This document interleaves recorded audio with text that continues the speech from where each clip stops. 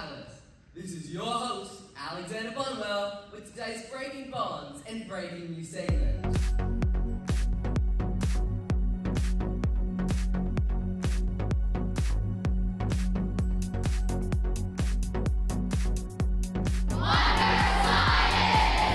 What were the inquiry questions? Does increasing the magnesium limit from 1 to 2 centimeters intensify the reaction and raise the temperature of the hydrochloric acid? And further, do all chemical reactions release energy? Try to survive and pick up the same amount of food in about the same amount of times. I have a thermal insulated ice cream container that will solve your problem. Really? But what's thermal insulation? We're the super silly scientists.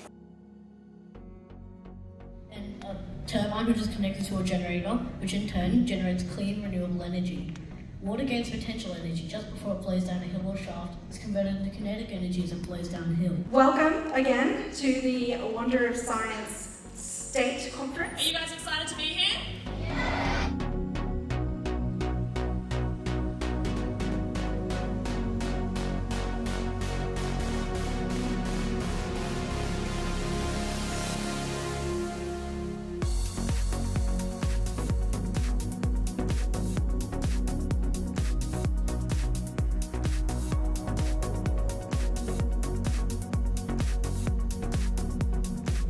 Investigation is to correctly classify our newly discovered organism to see if it truly is a new species.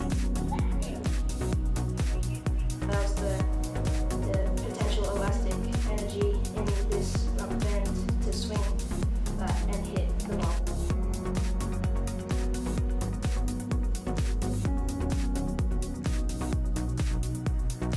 There are actually plants of different temperatures there that represent different plants to see which one will be the most sustainable for any living organisms. I believe that Wonder of Science was a great opportunity for all the students, especially because we come from Mount Isa and they don't get to see a lot of scientists out there, and I run the STEM club at the school and all the scientists came to the school and all of the students got to talk to them and find out what they do, and they were very excited just to see what opportunities are out there. And just open their eyes to what they could do. And it was really good for the teachers involved as well, because they had so much help with planning the units and the experiments and the investigations that the students did, and they got to see what is possible with all the science stuff, which was really cool. And we're very thankful for all the sponsors that can bring us here, because small town like Taroom, you don't really get much experiences like this. It's like really fun and it's made me like science more. My favourite part was meeting the ambassadors and seeing what options I had for the future, because I want to become a scientist.